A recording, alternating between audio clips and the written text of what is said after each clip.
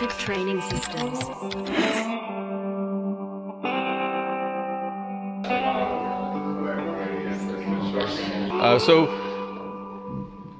This is kind of the last of our prepared presentations, but it's one that I'm also really excited to talk to you guys about. Planning and programming is something that I'm really interested in. That's a kind of what I like to tinker with probably the most. So what I want to talk to you about today are some kind of deep underlying problems with traditional planning methods, and what I've done and what I've learned as far as working around those problems, and how it's kind of led to some unique solutions, and frankly how it's led to a lot better results for our athletes. And so we're going to just kind of jump into this thing. First off, this may come as a surprise to some, but periodization has problems. It's not a perfect solution to our planning, training, and planning needs. So what I'm referring to here are the more established periodization models. So think of things like block periodization and undulating periodization and linear periodization and all the other I guess smorgasbord of vocabulary words that you've learned to describe different ways of doing the training planning. There's some issues with it in terms of there's really just kind of a lack of long-term clarity. And we'll talk about annual multi-year planning, but it's this vague amorphous thing, you know, that we acknowledge exists, but we have difficulty wrestling with and things like that. And then there are some clear deficiencies within each specific training model itself. We can talk about what some of those deficiencies are specifically, but it really varies depending on which one you're talking about, and I think you kind of need to deep dive into each periodization model to explore those. But suffice to say that there are deficiencies. None of them are perfect. But the thing that we kind of come back to is like it's all supported by science, right? Like we've done the studies. We know that this method is superior than this other method. Well, maybe not as much as you think. So if you look at the periodization science, you'll notice some very clear problems. Okay. First off, a lot of the studies on different periodization models are done with comparison protocols. So you have a group of 18 rugby players, and they have a training status, right? Because we don't like studies that are done on untrained people. They have a training status, and they have a training history. And then we're going to take half of them and put them on this other periodization model that we've come up, and we're really kind of thinking in the back of our mind that that's the superior model. So we've got half of them that are still doing what they've always done, and the other half are doing this new thing. And then the half that are doing the new thing get better results. Well, did we prove that this program has better results, or did we just prove that, hey, it's a novel training stimulus? You know, so we measured this thing. Does it measure what we really think it measures? You know, and of course there are ways around that, but those ways don't get tackled as often as you would hope. Also, most of the studies done on periodization are short-term. So just to kind of see like what you guys think, I guess. What would be an example of a training study that would be long-term? What's a long-term training study? Actually, I have a question. What do you mean by periodization? Can you give us that? Sure. So I'm talking about the way that you go about planning training. So the basic model that you use for planning training. So you start with high volume and low intensity, and then as you progress toward the meet, the intensity goes up and the volume goes down. That's a classic linear periodization model. And there's a ton of different ways to go about doing it. So what would be an example of like a long-term training study? Something that's fairly long-term. Yeah. I would say like 6 months or more. Well, that would be nice, but I don't think I don't know of any training studies that have been done for 6 months or more. Are you asking what they consider like their term? Yeah, like what would be an example? Like you read a study and you say, man, that's a long training period. Maybe 12 weeks, something like that, you know? So it doesn't matter specifically, but the point is that even if you look at a study, and even if there was a study that was 6 months, like that's not long-term in terms of like an athlete's career, you know? So there's a short-term bias, and the longer the study gets, the more difficult it gets to control, the more difficult it gets to recruit participants, and it just gets a lot harder, you know? So a lot of studies are biased toward a shorter time frame, and it makes sense, and it's for good reasons, but when it comes to extrapolating what's going to be best for us as athletes over the long term, that's got some pretty significant limitations. Also, it's all group-based. Now, I talked about this yesterday when I was talking about the personality interventions. That was also group-based. We're looking at population averages and deviations from those averages. You know, that's kind of how it's got to be done a bit, but it's sometimes useful, but for answers for you as an individual, that's not prescriptive. You know, you can't say, because this is the average, therefore I need to do it this way as well. Because, raise your hand if you're exactly average. Right, nobody, right? So the average problem it's a problem, right? And there are big variations around the mean. So yesterday we found that, let's see, so among the higher level lifters that we talked about, the average conscientiousness was in the 65th percentile. But the range for each individual went from 1 to 99. Okay, so there's a huge range, and that's going to be important for that individual. Lots of studies are done on untrained subjects, which also poses a problem. But even if they're not done on untrained subjects, what is considered to be a trained subject is not very well trained, you know? So that's a problem as well. Then there are the more generic science problems, lack of replication, lack of negative publications, and so on and so on. And the biggest problem is over-concluding. So I have a quote up here that I want to read to you. Does anyone know who John Kiley is? You know, a bit. He's written a bit about periodization and some critiques of periodization that I think are really, really insightful. So I have a quote here from an article that he wrote about periodization science, and it says, in a sense, trying to piece together a comprehensive periodized philosophy using available evidence is like looking through a keyhole and trying to describe the outside world.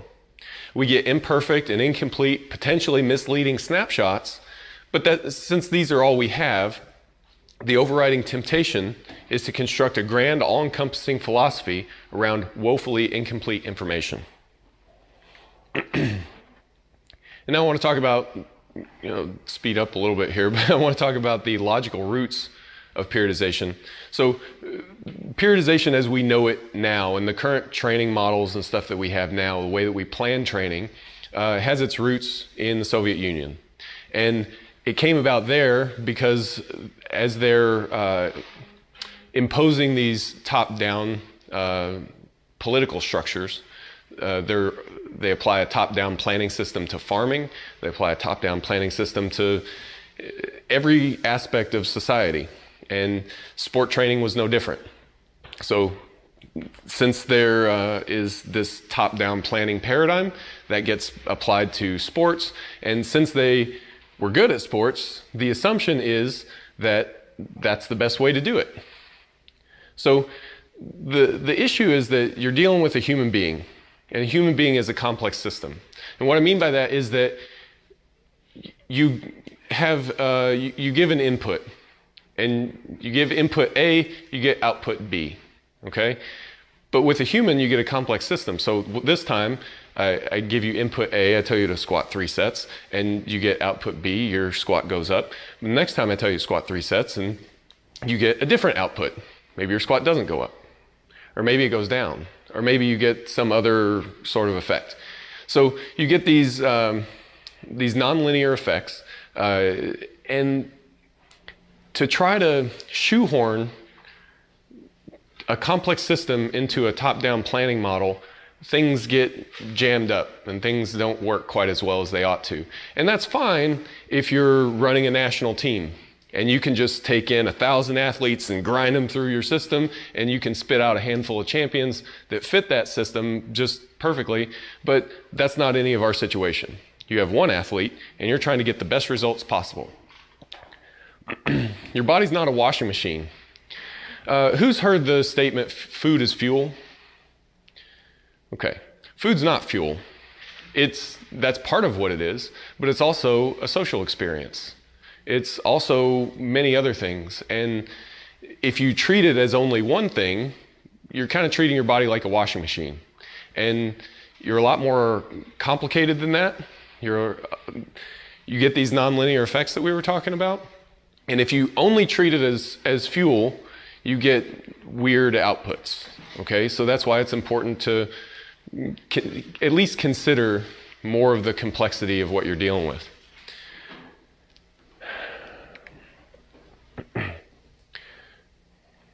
Then there's the whole issue with debating optimal periodization methods and stuff like that. Block periodization being superior to linear periodization and blah, blah, blah, blah, blah.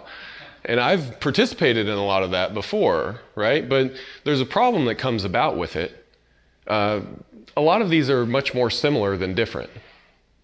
So I mentioned block periodization and linear periodization. These are two different schools of thought, and they have like strong adherence on both sides of this, right? Block periodization is superior to linear periodization because Isherin says so, and all this stuff. But if you look at what you get when you do the planning, they're very similar. But I mean, you try to tell that to one of the advocates of any of these planning models, and they get pretty irritated by that. And a lot of the animosity between these different groups comes from interpersonal conflict because the founder of this school didn't like the founder of that school and stuff like that. And then there's the question that I talked about earlier when we were talking about the problems of are we measuring what we think we measure? There's the issue that maybe it's a change in the stimulus itself that's causing the adaptation. So I always have to caveat stuff like this with what I'm not saying. I'm not saying science is bad. I'm not saying periodization is bad. I'm saying our assumptions are bad. I'm saying let's at least consider those, at least reconsider those, and see if maybe we could be doing things a bit differently, or maybe we should be doing things a bit better. So let's think those through. So if we kind of start with that framework in mind, where do we go from here?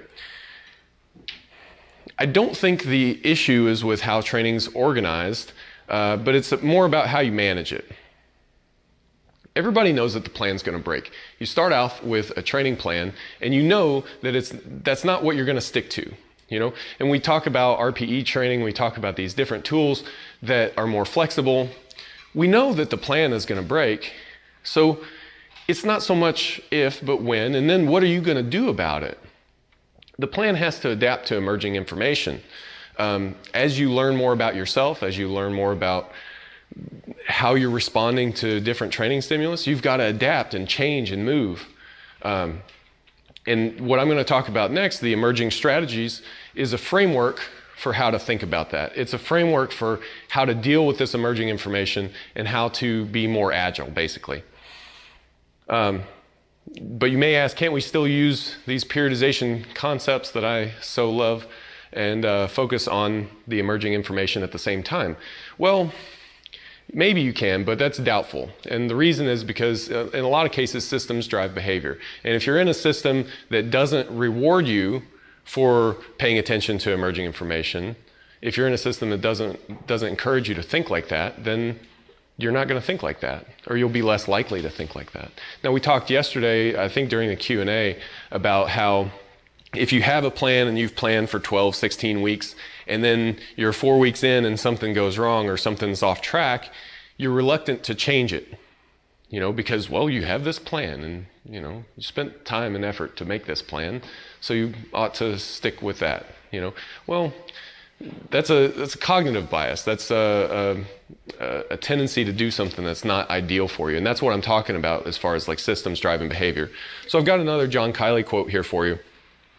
And it says, but crucially, when we look back on what's been written about periodization, and especially when we look at the most widely read publications and theorists, it's the plan that's promoted, it's the plan that's debated, it's the plan that's persistently highlighted, whereas the process the need for the coach to be tuned in and alert, the need for the coach to be a creative problem solver, the need for the coach to be responsive to emerging challenges, and the need for the coach to nurture athlete education, and the need for the coach to be sensitive to weak signals heralding growing risks and vulnerabilities is persistently undervalued.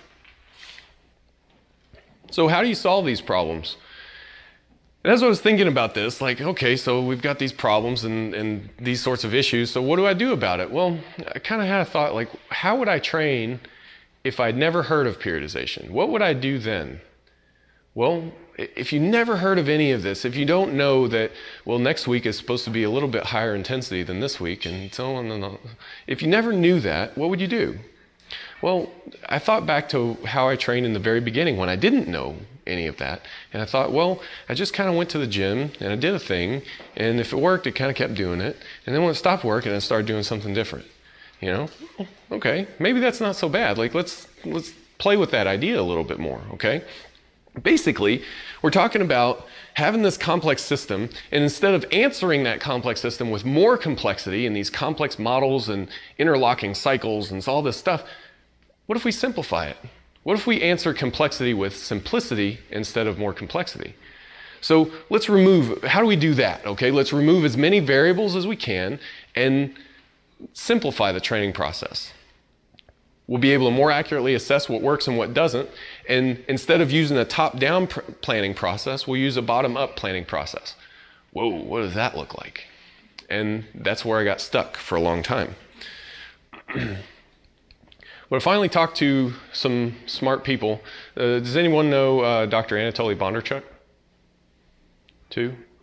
He's probably the most maybe the most successful coach ever, but definitely the most successful throws coach in terms of number of Olympic gold medals. And he was a gold medalist himself. Anyway, in the early 2000s, he came to Canada and was coaching up there. And so he's written a lot, and his writing is tough to decipher. But he worked with some Canadian coaches, and they learned his system and got to see, like, learn by doing, see what he actually does, you know. And so I've talked to, one of those coaches is Derek Evely, and he helped me piece a lot of this stuff together. And also Martin Bissinger, who trained under Bondarchuk. And so a lot of these ideas start with Bondarchuk's ideas on how to train throwers. And that's a bottom-up system. And that's, when I heard about it, I was like, light bulb, that's how you would do it. That's a bottom-up system. If you were going to figure out how to implement this in a powerlifting setting, you would basically do something that looks kind of like that. Okay, so what does that look like? It's what I'm calling the emerging strategy, because like I said, it's a bottom-up system. You're allowing the long-term plan to emerge from the short-term plan. We're going to take that short-term plan, we're going to do what works, and we're going to keep doing it for as long as it's working. And when it stops working, we're going to do something else. And we're going to learn about you and how you adapt and how you respond to the training stimulus. We're going to figure this stuff out as we go, and we're going to get better as we go, okay? So the framework for a bottom-up approach is we're going to remove as many assumptions as we can. And we're going to use systems to monitor your training. So think of really, so that all these web tools that we've been developing have been in large part a response to this. Okay, so things like the training log have been specially designed to fit into this framework because we use it as coaches. Things like Track that we use to monitor training and recovery have been designed to help us answer these questions. Okay, we want to monitor the athlete. How are they adapting to the training? How are they recovering from the training? Things like that. And then we're going to use contingency planning to have a plan in place to deal with emerging information. What happens if we're 2 weeks out and all of a sudden it looks like the athlete's peaking too early? Well, let's have a contingency plan for this stuff. We don't have to set it all out in advance, because if we have this long-term plan and things don't go according to it, then there's that tendency to hold on to the plan for too long. So we don't need that long-term plan so much as we need contingencies and adaptability and flexibility to respond to these changes in this emerging information. Okay? What happens if we have a non-response to a cycle or something like that? And then we get fairly uninterested in long-term planning. at least until you know the athlete quite well. Because what we have to do first is improve the short term. First, we're going to improve this cycle, then we're going to focus on a little bit longer time frame. And then if we get really good at putting together successful training cycles, then we'll try to put together 2 training cycles. And then we'll try to put together 3 training cycles. And if we can do that, then we're getting a pretty good long-term plan established anyway. So we let those things emerge from the short term. So I want to compare and contrast just real quickly here the top-down, the bottom-up approach. The top-down approach uses prediction models, it plans training far in advance. There's not much emphasis on contingency situations because, hey, we have a plan, right? It requires minimal monitoring, and there's infinite variations, but there's a finite number of different planning models. So it simplifies our decision-making a bit because there's this model to follow. The bottom-up approach makes minimal predictions. It keeps planning durations very short. It has a heavy emphasis on emerging information. It requires extensive monitoring, and it requires an emphasis on small cycles, so the variations are infinite, and in some cases that can be a little bit overwhelming. So we talked about problems of periodization. How does this bottom-up approach solve those problems? Basically, it doesn't apply a heavy emphasis on periodization science because that's not really part of the system. It ignores Soviet planning constructions. It implements a process-focused approach instead of a planning-focused approach. And there's contingencies in place to deal with those emerging information situations. But all tools have weaknesses, right? So I'm kind of starting to lay out a framework here, but up front, I want to be honest with you and say, this isn't perfect, okay? So there's definitely some weaknesses to going this way. And some of those weaknesses are it requires extensive monitoring and coaching attention. If you are a coach and you can't pay attention to your athletes that much, if you can't develop a relationship with your athletes, this is not the way to go, okay? It also requires good record keeping. If you're an athlete and you don't log your training, this is not the way to go. Don't do it. All the variations, all the possibilities can be a bit overwhelming, because what are we going to do in the next block? Well, you could do just about anything, you know, and at least until you start to get an idea of what the athlete responds to. And that's a lot of possibility. So that can be a bit overwhelming unless you have a pretty good idea of what it is that you're trying to accomplish. And then there's an emphasis on coaching knowledge. Since you have basically all the tools at your disposal, and you can use any of them, you have to be knowledgeable enough to know which tool to use. So I want to review what we talked about so far before I get into the next part. We talked about problems with periodization, and I'm going to have some questions, so whoever's got the mic. We talked about problems with periodization and how to solve those problems, strengths and weaknesses of the bottom-up approach. What I'm not saying, that we're going to try to focus on the method. We also talked about defining what the emerging strategy is, and the top-down versus bottom-up. So some questions for you guys real quick. What's your reaction to this? I mean, I think some people are maybe confused. Probably a lot of people are confused, but because I haven't really said much so far except for criticizing periodization. But do you have any sort of emotional reaction to this? Yeah. I think it makes sense, and I think it's like intuitive with working with an individual athlete, but it also leaves a lot of questions of like, even when you peel back all the layers, what is the base plan that you're starting with? Like, I guess that's the big question mark for me, is like, there has to be some bottom of the pyramid. Sure. So one thing that happens, so I'm talking about this top-down approach, right? So we have this top-down approach, and we see that, hey, that doesn't work quite so well because I can't predict where you'll be 12 weeks from now. So we start planning shorter and shorter training cycles until we're like, well, you should never plan more than 3 or 4 weeks in advance anyway. Well, maybe, but maybe not, you know? So we still have this top-down approach, but it's got these little feedback loops, you know? What I'm talking about is kind of turning that on its head. So it's a bottom-up approach, but little feed-forward loops. You know, so instead of, we kind of know vaguely where we want to go. Like I can tell, hey, there's a competition that's 4 months from now, and I know that that's where we're going. So we can tweak things as we go, but really we're letting that plan emerge. But yeah, good observation. Hopefully we'll get those questions answered here in a second. Any thoughts that you want to challenge to this? So like I'm kind of slaying some sacred periodization cows. Anything that you want to say, hey, you're wrong about that? Just want to give you the opportunity, if you care to voice those concerns, then that's fine. Yeah. Low agreeableness right here. No, I'm kidding. I'm kidding. This isn't necessarily something that's like going against what you're saying, but I almost see this also as something like similar to periodization in a way. It's just that you haven't planned far in advance. Like the specificity of what you're doing of like for the sport of powerlifting, like rep ranges, volume, intensity, the lifts that you're doing, the variations that you're doing are still very much similar as what any other periodization scheme would do. It's just that how you're planning it in the length of time that you're doing is just going to be based on what's happening in the now instead of what you predict might happen 12 weeks from now. Yes and no. So we'll get more into maybe I should stop asking questions and start talking, right? But yes and no, but I think we'll get more into like how that's going to play out. But if we define periodization as a way of planning training, then yeah, this is definitely a periodization scheme. It's a different periodization model, but I think it's something that relies a lot more on the emergence of information, and we're not going to over-plan the thing, okay? So let me share a bit more about what I am saying.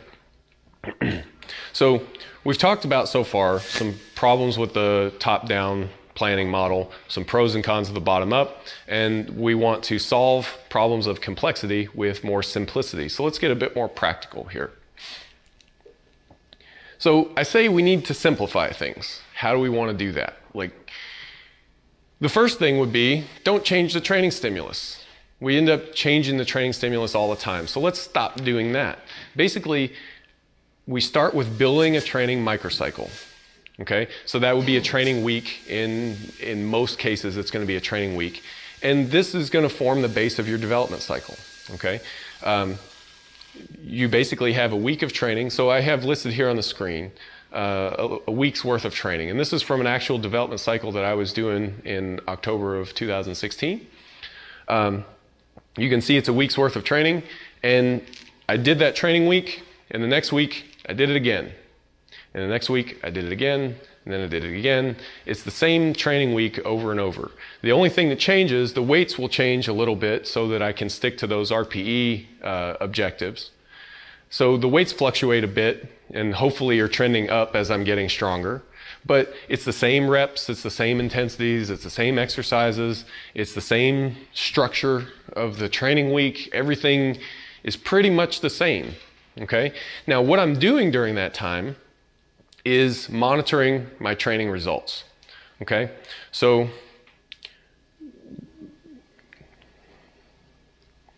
you're repeating the training week, you're monitoring your training results. Now results are gonna improve, but they're only gonna improve up to a point, right? So just because you improved last week doesn't mean that you're absolutely gonna improve this week, although you could. So that's gonna improve up to a point, and then you won't improve any further. Now that point is your peak condition, okay? Now, achieving a real peak condition is important, and we'll talk about that a little bit more in a minute, but achieving a real peak is important. And we're gonna measure how long it takes you to go from the start of the training cycle into that peak condition. And that's known as your time to peak.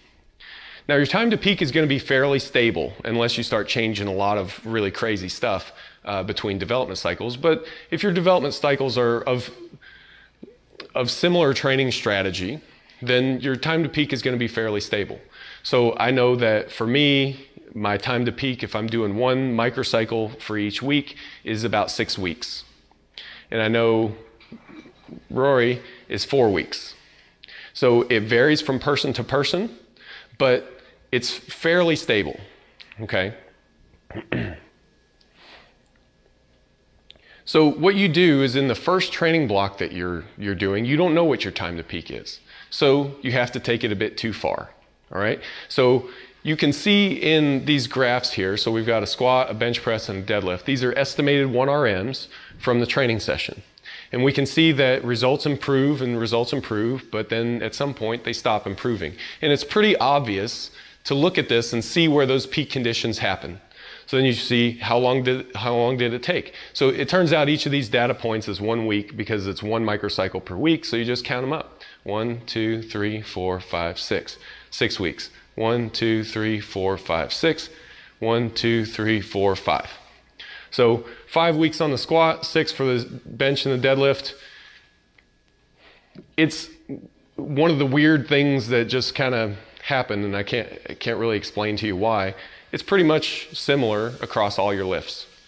Okay, there may be some slight variations. You know, one lift might peak a week earlier or a week later than the others, but you can treat them as roughly the same. Okay, so for a person like this, we would probably peak them in 5 weeks, maybe 6 weeks, depending on how things were progressing overall.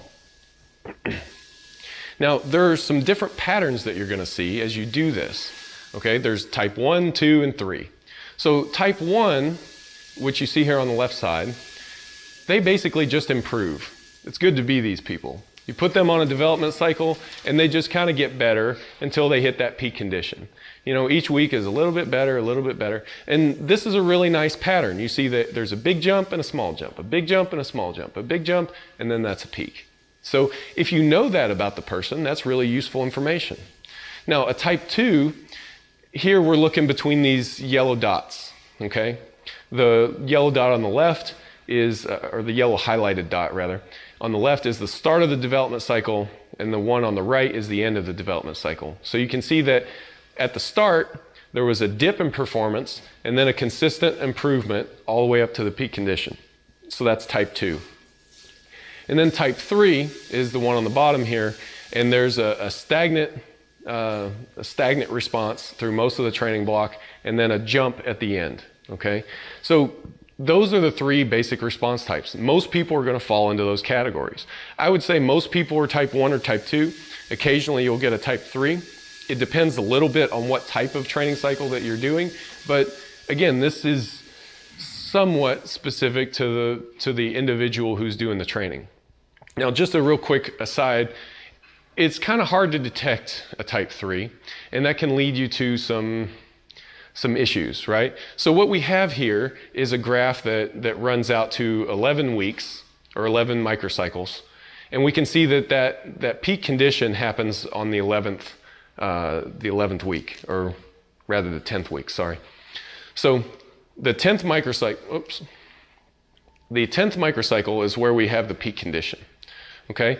Now, think back to the beginning in week 1. You don't know that the whole right side of this graph exists yet, okay? So as you're going through it, you know, week 2 is an improvement, week 3 is a down, week 4 is an improvement, week 5 is an improvement, week 6 is a down. So in week 6, you might be looking at that and thinking, oh, well, their peak condition is in week 5, right? Well, maybe. But let's keep going a little bit and see what happens. Well, they improve and they improve. And it turns out that's what we've been calling a mini peak. But there's this whole other side of the iceberg if we just kind of keep going and exploring. So you've got to go long enough to be certain, or at least reasonably certain, that you're in a peak condition. So when do you end the first development cycle? Well, when you're fairly certain that you've hit that peak condition, or the athlete's feeling like they're an injury risk or something like that, then it's time to stop. So use your brain. Don't hurt your lifters. You know, you wouldn't want to push them until the point of injury. So if they're telling you like, look, this is not a good idea to keep going, then listen. But other than that, you want to make reasonably certain that you've hit that peak condition. So after that, when you do subsequent development cycles in the future, you don't have to go too far, okay? You know, hey, this athlete peaks in 5 weeks, so you can go 5 weeks, maybe 6 weeks if they're feeling good, but you don't have to go too far. You know when they're going to peak. So what do you do after a development cycle? Well, it kind of depends on what the landscape is that you're dealing with. If there's a competition that's coming up real soon, then maybe you go into a maintenance phase. So you're just trying to maintain that peak until you can get to the competition and display your results. Now, if there's no competition nearby, you would go into what we've been calling a pivot block. It's also been called a washout, a restoration, a rest cycle, a cleanse cycle. We've just been calling it a pivot block, okay? You would do that really if there's no contest nearby, okay? So what's a restoration cycle? What's a pivot block? What is that? Well, basically, you've been training the same way. You've been repeating the same microcycle over and over and over until you get to this peak condition. Now you're in a peak condition. Now everything changes. You change, you reduce the fatigue, you lower the intensity, vary the workout structure, reduce the training stress. So it's a deload, but it's more than a deload, okay?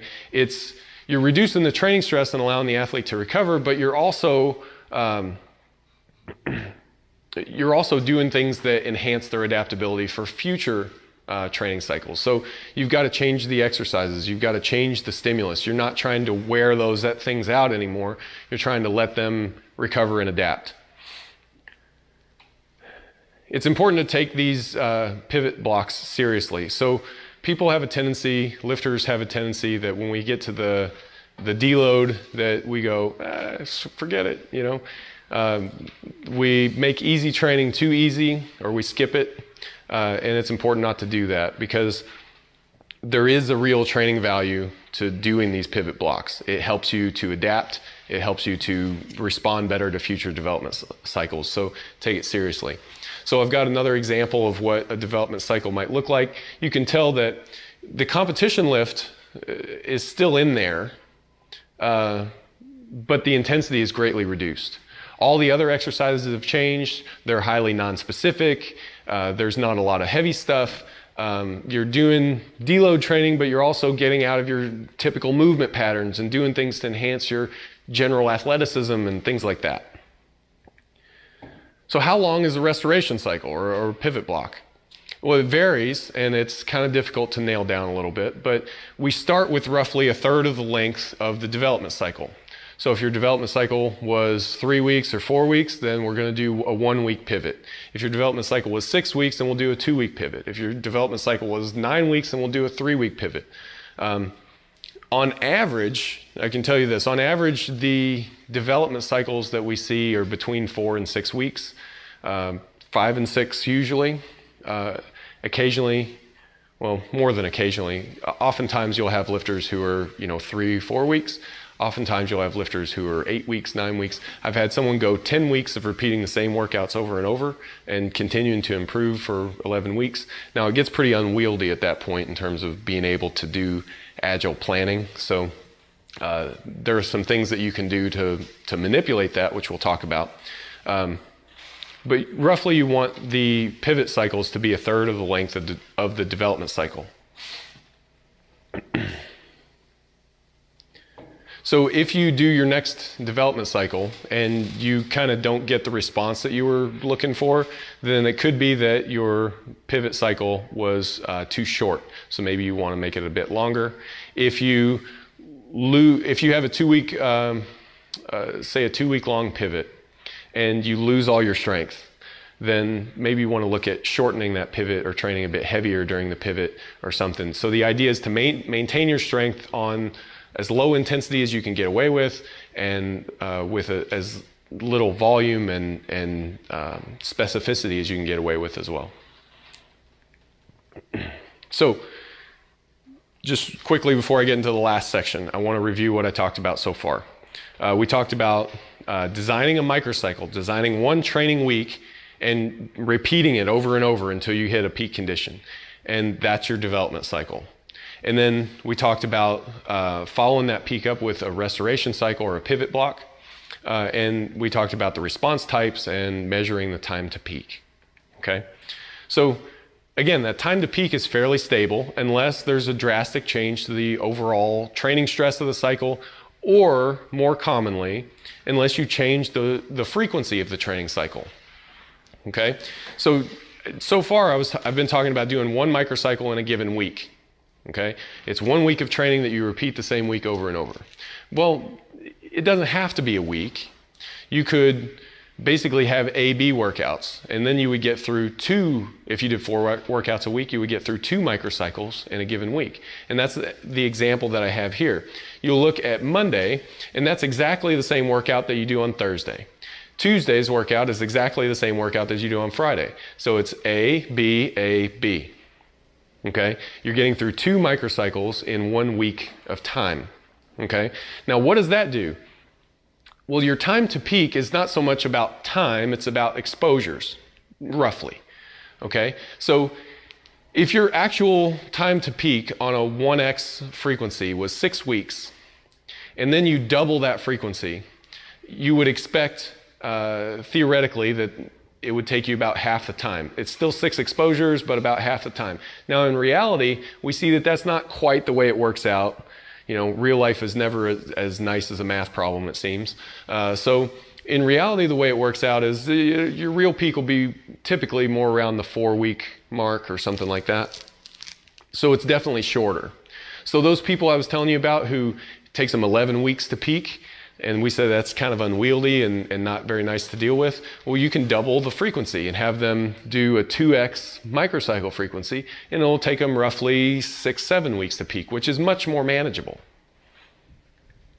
I just want to reiterate that training in this peak condition is a rare and valuable thing. So you're training, you're repeating the same workout week after week, and you're getting better and better and better and better.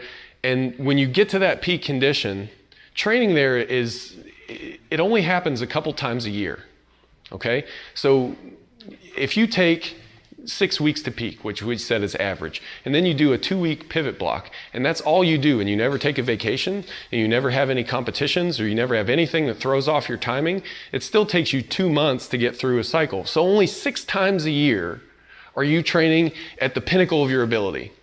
Now, think about what adds to the pinnacle of your ability. Like, you have to get as strong as you've ever been to get a little bit stronger, okay? You don't go from, you know, being a 0 to setting a PR in a couple weeks. Like, that's a process, right? So you've got to get into that peak condition to get to the next level, okay? So it's important that you actually be able to get there. So that poses a problem for people like me who peak in 6 weeks. If I do a training program that runs 3-week training blocks, well, I never really get into that peak condition, do I? You know, I'm deloading, feels like, all the time. And that's true because it's not tailored to my individual response. If you train with a low frequency, so 1 microcycle per week, you get fewer peaks per year, but each peak is a bit bigger. If you train with a higher frequency, you get more peaks per year, but each peak is a bit smaller. So the real question is, which one leads to the best long-term progress? And I don't know. It's probably an individual response.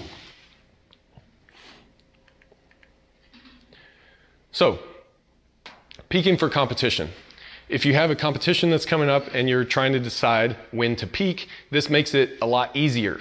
Okay, you know this about yourself. You know that you peak in 4 weeks. So you know that you need to start your last development cycle so that that peak workout happens on the competition day. Okay, and now from there you can basically train normally up to that point because you know that it's the 4th competition workout and that it's always the 4th workout. And if I put that 4th workout on the competition day, then I'll perform at my best. You know that about yourself. Okay, so you can just kind of work backwards from there and start and peak and deload and all those things as you need to peak on the competition day because it's tailored to you. So what you'll do is train normally up to the competition. You rest for 2 or 3 days prior, and there's very little taper, there's very little deloading that needs to happen as you go into the meet because anything like that is going to be a deviation from what's normal to you. You know how you respond to training, and you know that you go in this direction. So you don't want to deviate from that if possible. So you can train up to the competition date, rest 2 or 3 days prior, and if nothing else, that's a really good starting point to performing your best on competition day. And there's individual variation that can happen after that. Some people do well with a taper, other people not so much. But this at least provides predictably high performance. So again, the strengths and weaknesses of this as a planning tool. It requires a coach who's knowledgeable and a creative problem solver. You've got to be that, or else this doesn't work so well for you. It requires excellent communication between the lifter and the coach.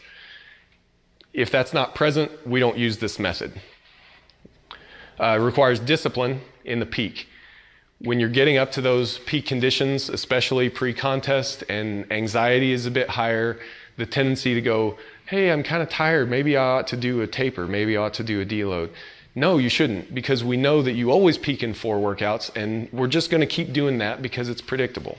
I've had a lifter who would improve for 2 workouts and then regress, and it was reliable. 2 workouts up, 1 down, 2 up, 1 down. Now think about that pattern as you go into the competition. You want the competition to be on the up workout, right? So that means 2 weeks out from the competition, you have a bad workout. Okay? So think about how you feel when you're 2 weeks out from a meet and you're going, just anyway, you're just nervous anyway. And then you have a bad workout and they go, oh no, this is not working, you know? Well, I can show them this chart and say, hey, you always do this. This is normal for you. 2 up, 1 down, 2 up, 1 down. You're gonna be fine. And they can see it and say, oh yeah, I do always do that. And then predictably on the competition day, bang, peak performance. So having discipline in the peak is important, and that's the thing that helps this whole system to work. It's easy to see what works. We do a thing we call block reviews. So we get lifters to log their workouts, and then we run a block review on every training block that they do. So when they're training for a big competition, say they're going to nationals or something like that, we start pulling all their block reviews, and we can see, hey, what are the good training blocks that we've done? Here are the successful ones. What do they have in common? And for example, like for me, I know that I've been getting a lot out of things like pin press. I've been getting a lot out of things like incline bench. Pause benching, not so much, but that's me. You know, Ross is in a different situation. Rory's in a different situation. Everybody's a little bit different in the things that they respond well to. What intensity zones do you respond well to? Do you like high frequency training or low frequency training? Well, it's a lot easier to see like this because we've simplified everything enough that we can start to see those patterns. We're getting rid of a lot of the noise and we can see more of the signal. And it's designed to capitalize on emerging information. It dies with no information. If I've got an athlete who doesn't keep a training log, then I'm just guessing. But the truth of the matter is you're just guessing anyway. It's just that other periodization models help you feel better about that guess. So there's that. So I want to talk real quickly about a case study. So what did this look like as we implemented it? So I use Liz Craven. She's a favorite case study of mine pretty much all the time. So we're going to talk about her. She was actually the first person that I used this method on. And so she was a world record holder at the time and a world level competitor at the time even. And so I'm going to try this thing that I've never done before on somebody like that. But we talked about it and that was what we decided to do.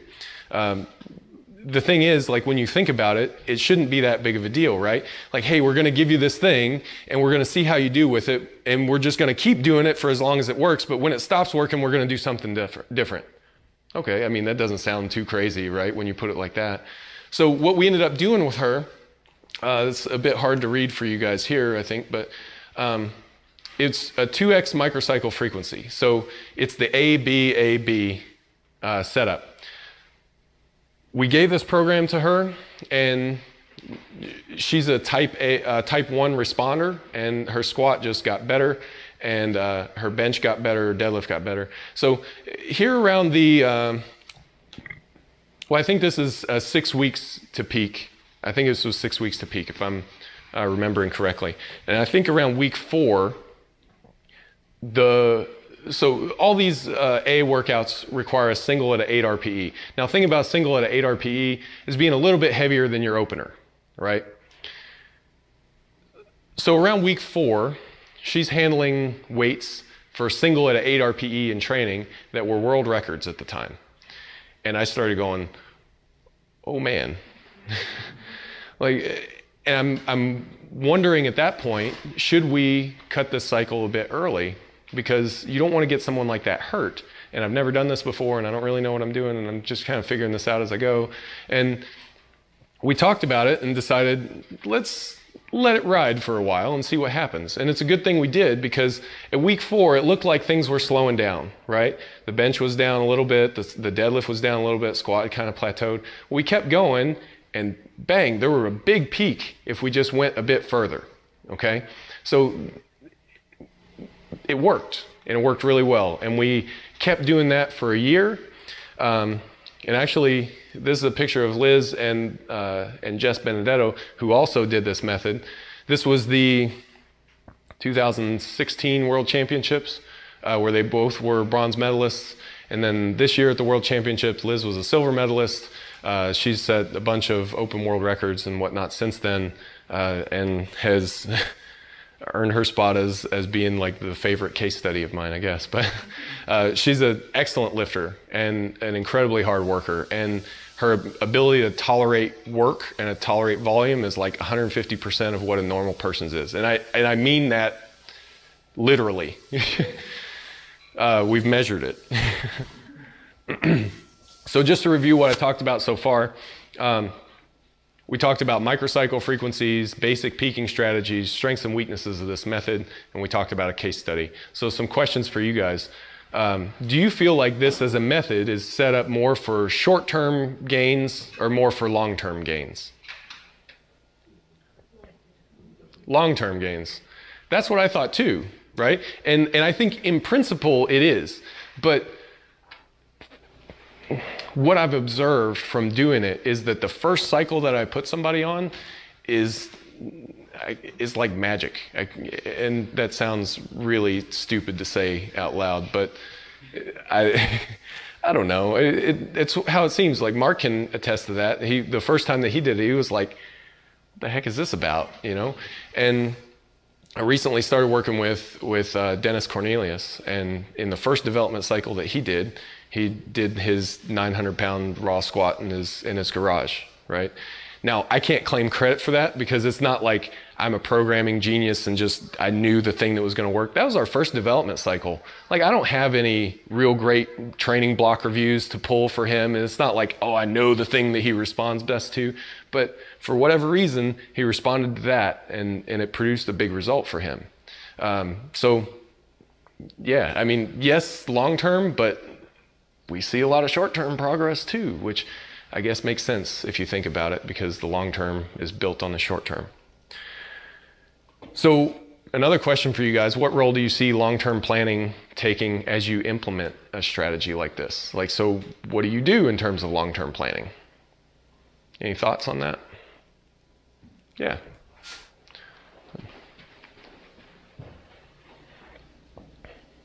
I'd imagine even though we're all different, we're all not that different, and there's probably like archetypes of certain people who certain things tend to work for, and as you get a history, you would be able to build something that way. Yeah, I think you're right about that. I think that takes a while to start to figure that out, but yeah, I think you're right. I think as you build up your coaching experience, then there's less trial and error to be done. Yeah. It also leads to some pretty unique solutions. So I've been talking a lot lately about a lifter of mine, Mike Garazzo. Now I've worked with Mike for a lot of years, and he started working with me before this was a thing.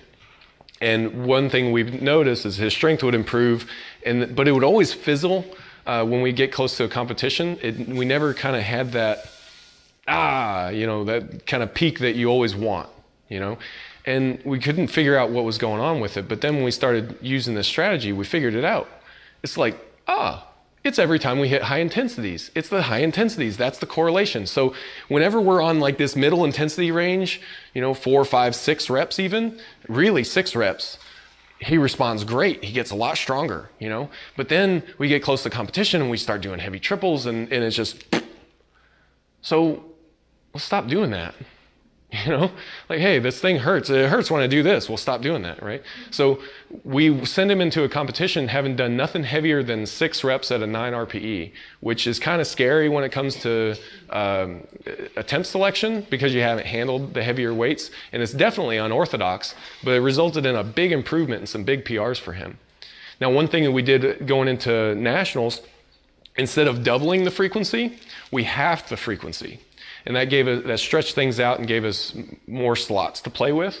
So we could do like heavy work every other week.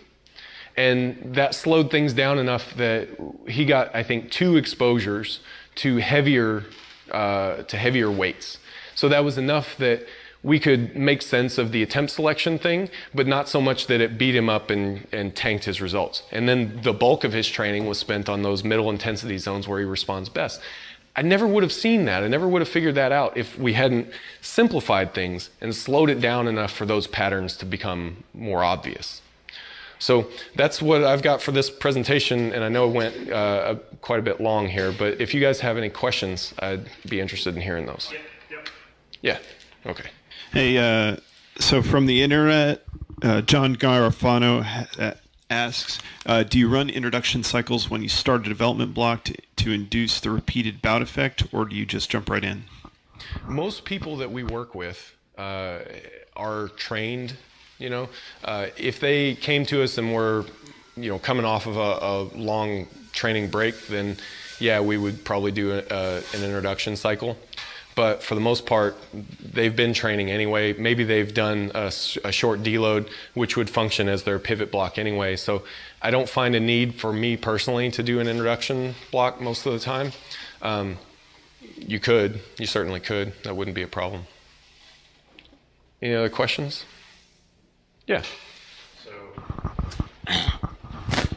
basically with this method, you're doing the same workout week to week until it stops working. So I guess my question is are you doing just the same RPE every workout for every set? Yeah, so it's the same protocol. So I'll tell you to squat to a triple at a 9 RPE, you know, and it'll be that every week, squat to a triple at a 9 RPE. Now, as you get stronger, the weight will get a bit heavier, you know, but it's a small adjustment as you go forward, but it's to keep that RPE on target. Yeah. So another thing that I was really worried in the beginning that this would be boring, right? Like, man, it's just the same thing over and over. People are not going to like this. Well, I've had zero problem with boredom. And it seems like as you're doing this and as those weights are going up and getting better every week, it's not boring. Now, when you hit that peak condition and now you're doing the same thing you've been doing for 8 weeks and now the weights aren't improving anymore, now it's suddenly boring. But it's also time to change stuff, so it works out. It's not a problem. Hi, I see a lot of similarities to block periodization, but with an RPE approach and more flexible because you're using data from your athletes. But I do not see you talking about anything related to hypertrophy, because I think that's a big thing when you do block periodization. Can you talk a little bit about it? So the long-term planning for this can start to look more like block periodization, but only really once you know the athlete a bit more. As if you know, hey, they take 4 weeks to peak and 1 week pivots, and I'm 15 weeks out from the competition. Well, you know that you've got 3 full training cycles before you can get to the competition. Well, in a case like that, maybe you set it up so that your early cycle is lower in intensity and then it goes up a little bit and up a little bit, but only if that corresponds to the athlete response. You can also, we've done this with a lot of our athletes, run hypertrophy blocks if they're far away from competition and you're basically looking for a somewhat of an off-season type of thing, and that seems to work really well. But you don't have to go about that. You don't have to go about it that way, and it's 100% contingent on what the athlete responds best to.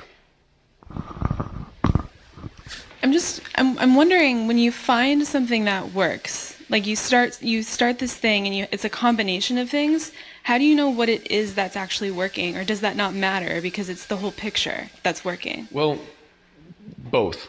Okay. So it's kind of I guess kind of a Bayesian approach to it. So like for example, I said for me, pin presses seem to work well. How do I know that? Well, as I do these training blocks, let's say I do a training block and it contains pin press and it does well. Okay, well, that's a vote for pin press. And then I do another training block with pin press and it also does well. So I can be a little bit more sure that it's pin press, you know, because the blocks are all different, you know, but this one had high intensity and this one had low intensity. And you know, so as you go forward, you basically say, you develop this picture that's like, man, every time I do pin press, it goes well. Every time I train, for me, with high intensities, it goes well. Every time Mike Carrazzo trains with high intensities, it doesn't go so well. So you're never certain, okay? But you get more certain with more data. Yes? So you're saying, like, you know, someone works with high intensity, someone works with a lower intensity. Like, how do you plan out different blocks? Like, do you just keep hammering high intensity forever with that person, or do you have to mix it up at times? You will want to mix it up and try different things. So if you look at these guys who are, let's say these masters lifters who are still setting the world on fire, you know, and you look at the training for a lot of them, let's take Dave Ricks as an example. If you talk to him about the training, it's the same training that he's ran since like 1986. It's just the same thing over and over. Well, I do 3 weeks of sixes, 3 weeks of fours, 3 weeks of triples, and then the meet. Like, it's the same thing, you know? So, and I see that a lot. It's these guys, they found the thing that works for them and they just keep doing that. And also I'm sure there's some genetic predisposition to really thrive on one method for a long period of time, but it's in principle the same thing with what we're trying to do here. If you know that, hey, this type of training cycle works best for me, well, what if we can figure out 2 different types of training cycles that you respond well to, or even better would be 3. Then we can just kind of go between them and you get long-term results that way. Otherwise, you are left trying to explore a bit more until you can gather up those, you know, 2, 3, 4, 2 or 3 would be nice, and that's usually where you're at.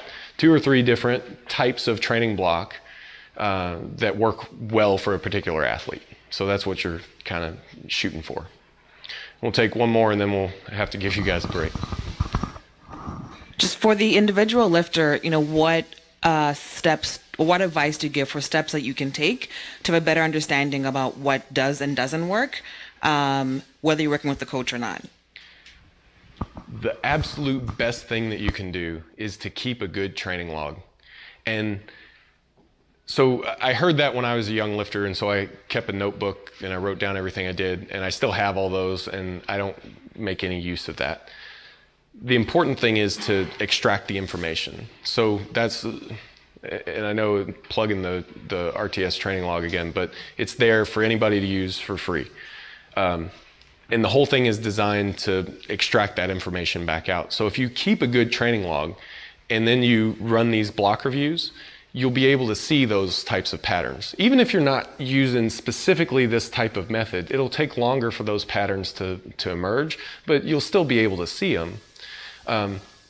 Just running the block reviews on every training block that you run, and then starting to develop that picture of, hey, what do all the successful ones have in common?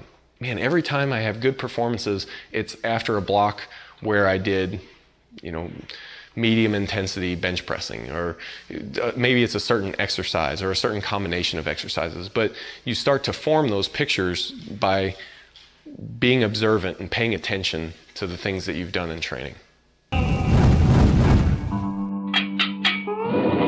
Reactive Training Systems.